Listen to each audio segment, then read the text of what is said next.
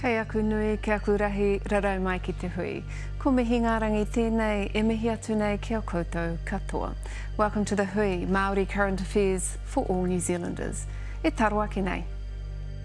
An island under dispute, and iwi left in the dark.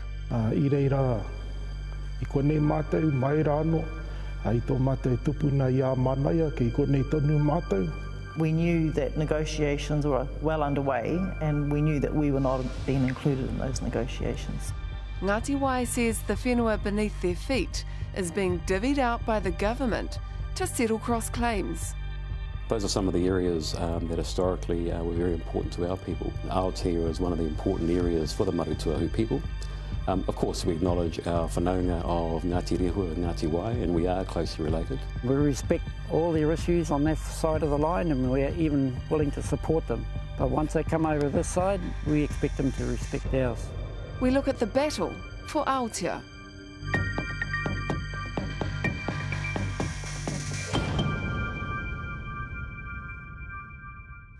Tahuti mai. Later in the program, we'll be speaking to Pio Tere about a very special kaupapa, engari mātua I tēnei pō. It's often said that the treaty settlement process creates more grievances than it settles, and the island of Aotea is an example of why. Ngāti Wai says the Crown hasn't dealt with them in good faith, and the island where they've maintained their ahi kā for centuries is being used to settle claims with iwi who are no longer there. Tonight, a special report by RNZ Māori Affairs correspondent Te Aniwa Hurihanganui and camera operator Claire Easton Farrelly.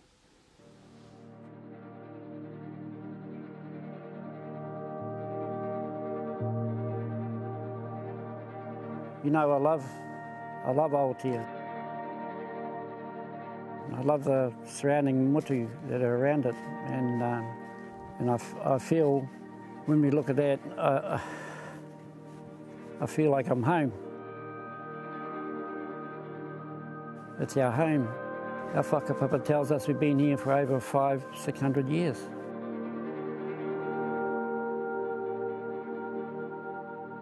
Māori have been here for over 2,000 years. It's our home. And when we hear these sorts of kōrero about other iwi, it's sad to hear.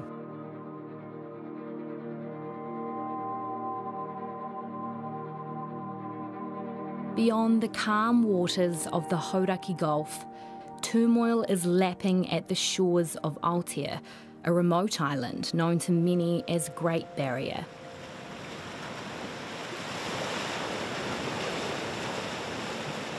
Its sweeping coastlines, rugged terrain and vast native wildlife sanctuary have been home to the people of Ngāti Wai for generations.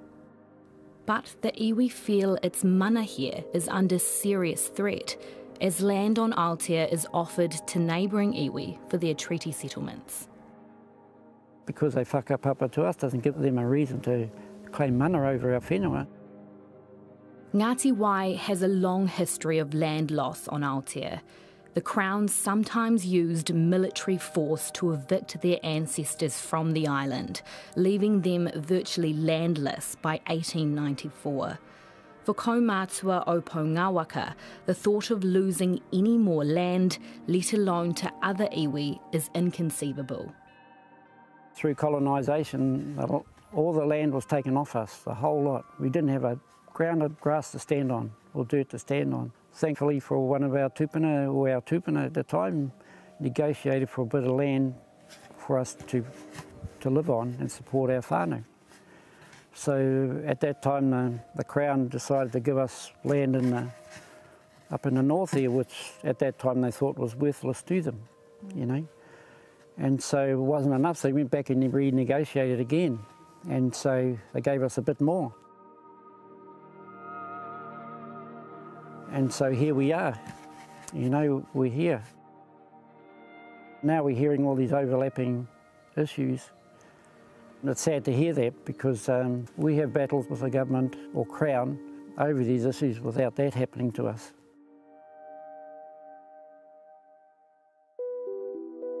Tension over the Crown's land offerings on Aotea has been simmering for over a decade. But land isn't the only thing it's negotiated with other iwi. Between 2010 and 2012, it allowed a group of iwi known as the Parehauraki Collective to officially change the island's name. We hadn't had any engagement with the Crown or anybody about that name change redress. We just accidentally found it, and it really stirred our community in terms of the shockingness of it being situated in the Marituahu settlements rather than in a Ngāti Wai settlement, and in particular in the Ngāti Rehua Ngāti Wai Kia Aotea settlement. He rika. He mana nui te mana whakaingoa tapa wāhi. Ina tapaina koe te ingoa o te tahi wāhi. He mana tāu kia hua he ingoa mō taua wāhi. Ai ki te noiho mātou I roto I ngā pepa I muriho. Ka ohorere katoa Ngāti Wai. Nā reira ai ka nui te pauri te rāpia ka riro taua mana e te tahi ke atu I a mātou. Ka hore I te tika. The name change was just the beginning. Over the next few years, the Crown continued offering land on Aotea and other parts of the Ngāti Wairohe to neighbouring tribes without consulting with Ngāti Wai. Ngāti Wai was desperate to know the details of these offers, but repeated requests for information were ignored. October 2014, I think I made the first official Information Act request because nothing was provided, and by this time we knew that negotiations were well underway and we knew that we were not being included in those negotiations. It was frustrating and perplexing as to why they wouldn't provide it. It would seem a reasonable thing to do. I pupu ake au a wanga I roto ki au I a Ngāti Wai, I oku whanaunga I runga I te motu, I te kore aro mai o te tahi, ki te au o Ngāti Wai I roto I ēnei tuahuatanga. Koa tērā, e kore rau atu a Ngāti Wai e piko ki raro. I reira, I konei mātou mai rāno, I tō mātou tupuna I a manaia, kei konei tonu mātou, ko mātou uri whakaheke ka noho tonu ki o mātou ka hainga haere a kenei. It took 3 years for Crown officials to give Ngāti Wai a detailed outline of what they were offering other iwi. Some of this information was drawn on maps, so Ngāti Wai could see exactly which plots of land in its rohe would go. Initially, Ngāti Wai was given just 3 weeks to provide feedback. I had difficulty sleeping at night thinking about these things. The Crown was just sending us letter after letter asking, say, this is the redress we're offering for this iwi, this is the redress we're offering for that iwi, you've got a couple of weeks to 4 weeks to give us a response. And then maybe a month later we would get a preliminary decision from the Minister that he's decided that he's going to pursue the original offers, and then we get another chance to write another letter, and then another month later he would say, final decision, I'm giving them the same redress. After the break, we meet the man spearheading the cross claims for Marituahu. Aotea is one of the important areas for the Marituahu people. And ask the Minister for Treaty Settlements why Ngāti Wai were left in the dark. What are the reasons? Why did they have to wait so long? Look, I can't give a reason why, except that it did happen and that was unacceptable.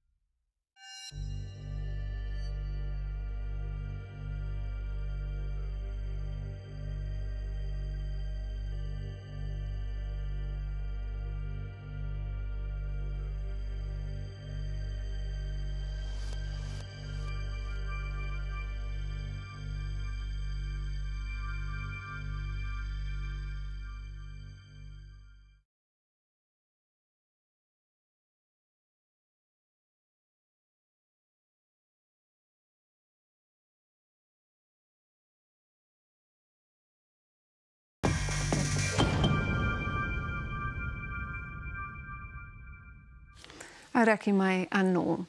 Before the break, we heard from Aotea mana whenua Ngāti Wai about their frustration with the treaty claims process on the island.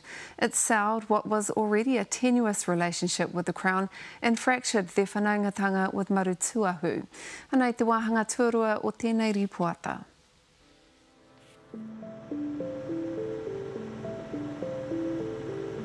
I feel the Crown are masters at creating this type of confusion amongst wherever they go in the world, you know, and they're masters at it. And that's what it's done. It's not about the pūtea for us, it's about the whenua. Our tupuna always taught us that. The Ngāti Wairohe is surrounded by water, extending from Tapeka Point in the Bay of Islands to Matakana in Mahurangi, encompassing Aotea and all the outer islands. The tribe's deep affiliation to Wai is evident in its name and the livelihoods of its descendants. Opo Ngāwaka spent many years as a fisherman on Aotea and still travels by boat to get to and from his home on the outer island of Mahuki. Yeah, take those with you. This is where he built his house and raised a family. A place he feels grounded in his Ngāti Wai whakapapa. For the southern boundary, for us, it was set a long way before colonisation, and it's down that Hauraki channel. And you look out and it goes beyond the horizon. And we respect all their issues on that side of the line, and we're even willing to support them. But once they come over this side, we expect them to respect ours. But iwi on the other side of the Gulf share a different view. Paul Majuri is the chair of the Marutuahu and Pare Hauraki settlements. He says the iwi they represent have always had strong ties to Aotea and other islands throughout the Hauraki Gulf.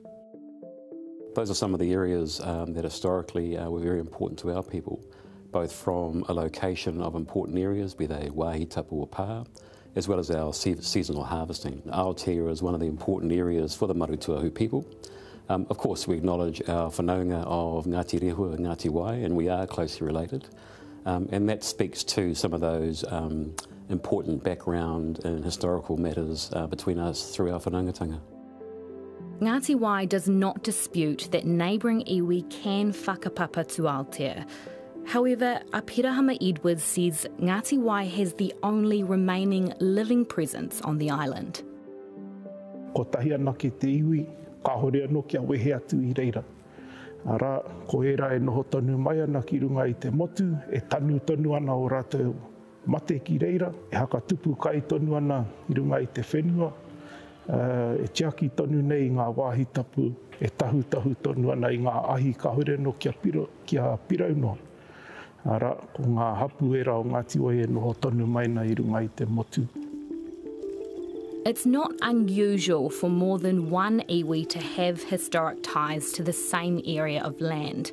These conflicting interests sometimes result in treaty settlements being challenged. When this occurs, it's called an overlapping claim, and it's up to the iwi involved to find a resolution amongst themselves. Essentially, the Crown encourages the settling group themselves to manage those overlapping interests between themselves and their neighbours. So the Crown takes the position that they're in negotiations to settle the claim of one particular group and that they can't settle anyone else's claims, only the people that they're negotiating with. But for iwi like Ngāti Wai, this process has been hugely problematic. How could it challenge the treaty settlements of other iwi when the Crown refused to tell it exactly what land was being offered and to who? Ngāti Wai repeatedly requested information about redress being offered over Aotea for 3 years before any meaningful consultation took place. So why? What are the reasons? Why did they have to wait so long? Look, I can't give a reason why, except that it did happen and that was unacceptable. And Te Arawhiti is dealing with Ngāti Wai on what I think is more of a good faith basis than it had done before. Te Arawhiti and the Crown owes Ngāti Wai an apology for that, and that is being worked out with Ngāti Wai at the moment. Ngāti Wai has also criticised Marutūāhu iwi for failing to engage with them at the beginning. Yeah, I think in hindsight you could also always say, you know, we could have done more, we should have done more. And I think, again, that applies to any group.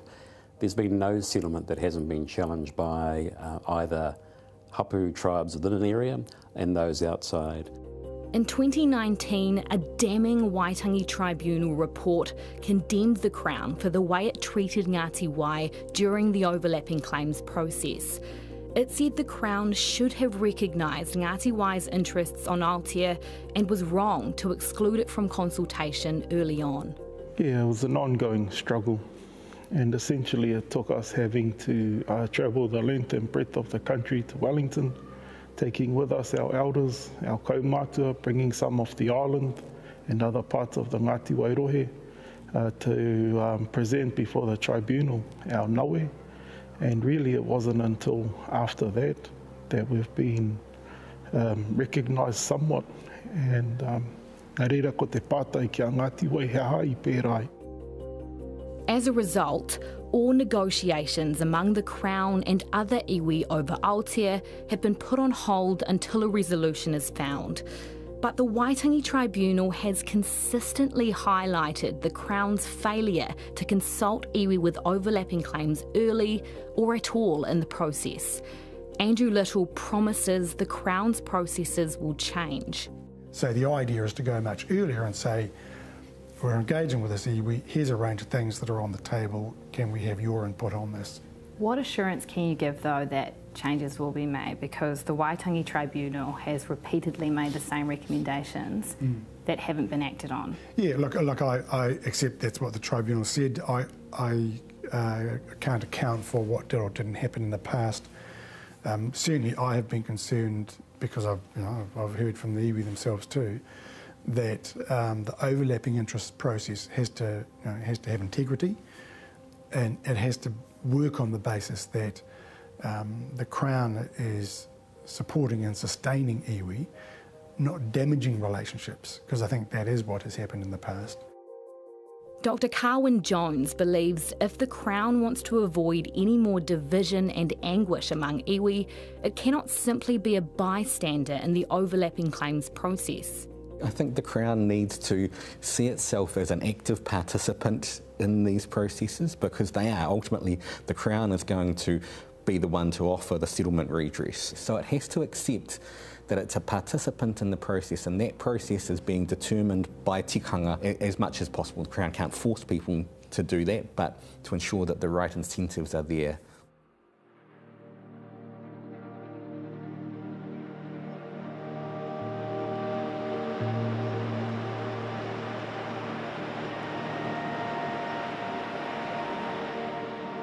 As a new day dawns on Aotea, Ngāti Wai's struggle to find a resolution continues. Over the next few months, it plans to meet with its neighbours across the Hauraki Gulf to better understand what their relationship with Aotea is. But the overlapping claims process has certainly taken its toll. Our relationship with the Marutūāhu guys has not been that flash as a result of all of this, and I know, for example, that they felt pretty aggrieved when the tribunal processes, when the Waitangi Tribunal hearings started. But as I say, I think we're slowly starting to get to know them and overcome those matters. Paul Majuri is confident this fractured relationship will heal. We are whanaunga, we have blood.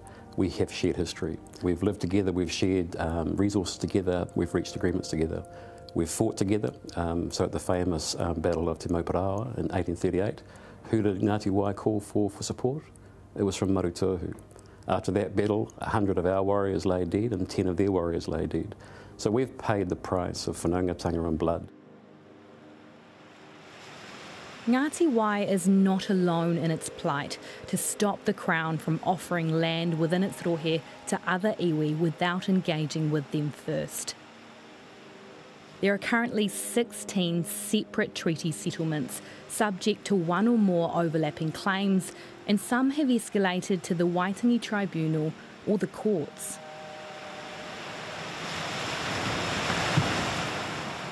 As Ngāti Wai knows well, there's a lot at stake for everyone involved. Can you tell me why you've put so many of your resources, your time, your people into this fight? What's at stake for you? Is it mana? Is it land? It's both of those. I think our trustees felt that there was no way that we could just allow this to happen, that they were prepared to put in the effort and the money to take the challenge, because this is not a new thing for Ngāti Wai, especially with Aotea. This has been played out before. This is yet another Crown process taking more stuff away.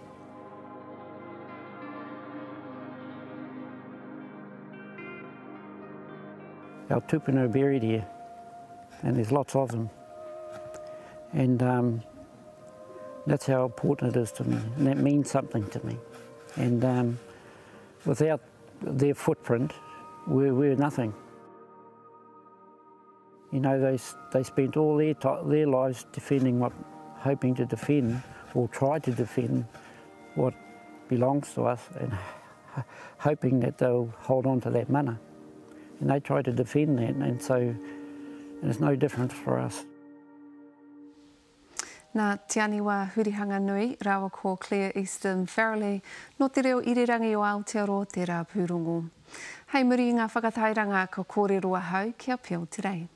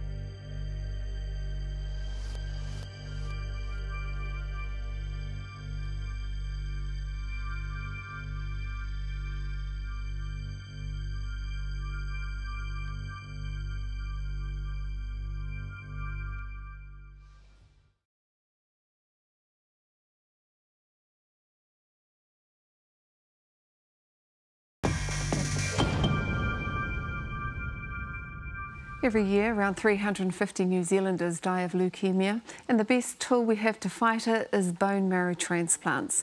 Pio Today knows all too well the devastation leukemia causes.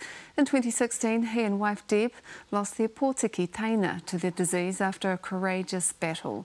The Today whānau are determined to spare other whānau the mamae they've endured, establishing Trust Taina to encourage more Māori to donate their bone marrow.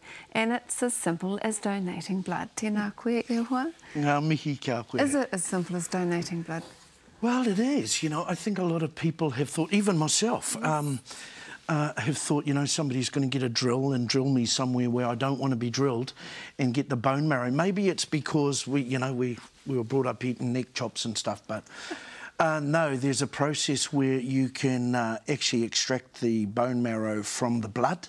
I mean, there are other processes as well, but that's how they do it. And the initial is just a swab. The initial is just a swab. To find out if you're the right match. That's right. And it's all about getting people onto the library. That's the things.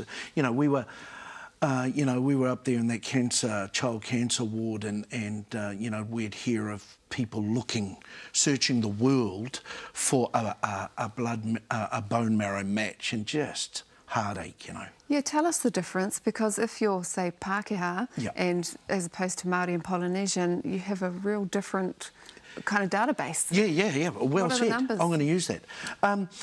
Well, if you've got that Pacific gene and you look at, and it doesn't matter how much it is, even if your great-great-great-grandmother, he Māori, or he Pacifica, aroha mai, then you fall into that category. So the numbers aren't exact, but to give you an idea, between for Māori and Pacifica, if you need a bone marrow, the library that you go to, or the register actually, is between, I think, 6,000 and 8,000, okay?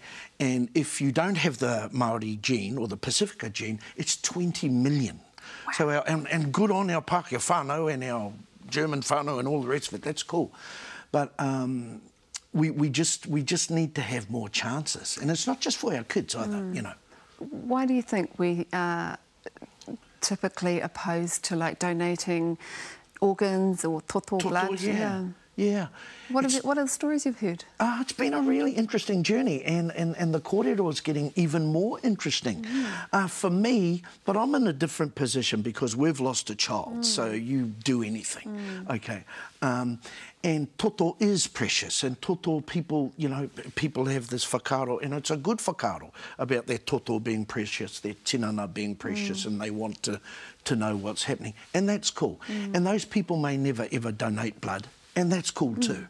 But there's a whole heap of people like me are saying, you know, if this is actually the ultimate koha, wouldn't you give something away that is precious? Exactly. I heard an interview you did with Brownie Gloin, and he said he tapu te tinana. That was his philosophy until he needed some blood. That's right. And then he's like, oh my gosh, I need to be able to give this koha to other people. Yeah. So is someone's bone marrow better than someone else's? Wahine rangatahi?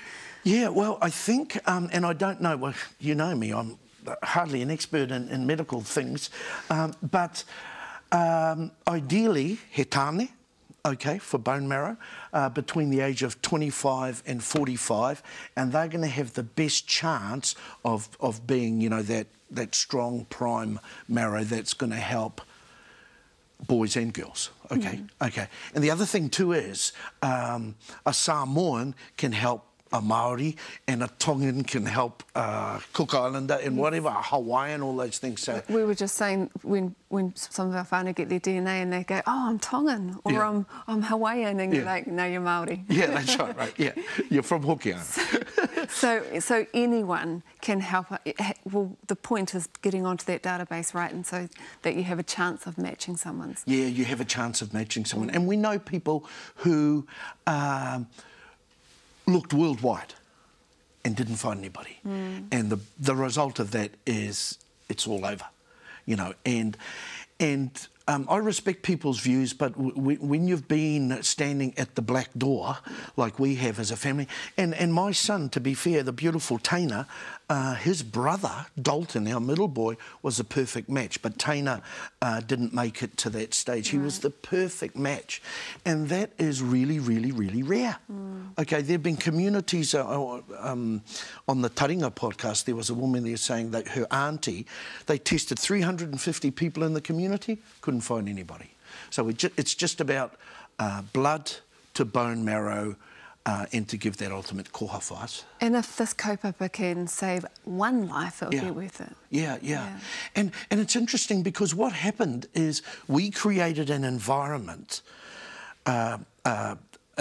where Māori and Pacifica were physically felt safe, spiritually felt safe, culturally felt safe. Next minute, we're turning people away at the door. So even though our association with New Zealand Bloods and Te Wānanga of Aotearoa in this case work beautifully, that's not always the case. For example, we had these beds in a circle. People were chatting to each other, finding all those sorts of things. So if you are a Tāne Māori or Pacifica 20 to 45, because you're the best bone marrow, how do you get on? How do you do it? How do you help? You just go into. You can go into anywhere and say, look, I'm here for under the umbrella of Trust Taina, and I want to donate some blood, and I want to explore or discuss the possibility of going on to the bone marrow register. They'll put a little swab in your mouth. They send it off to the States. It comes up here, and even if your situation changes, you may never get called up. You may never ever be a match. And if your situation changes, you don't have to do it. Pardon? But you've done it. But you've done it. You've given the ultimate koha. Time for us, you think, to have that kōrero with our whānau about being donors? Yeah. What do you mean? Our wider whānau? Yeah, I think so. I think so. And you know, people go, it's not the Māori thing.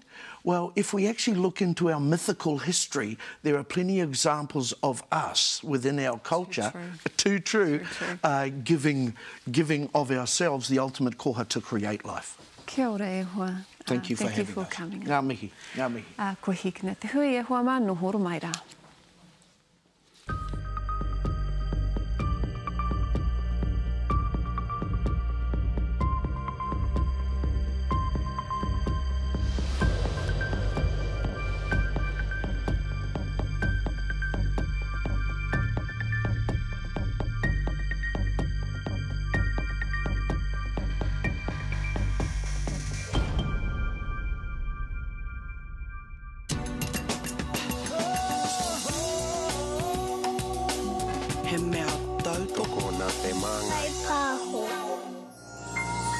The hui is made with support from New Zealand On Air.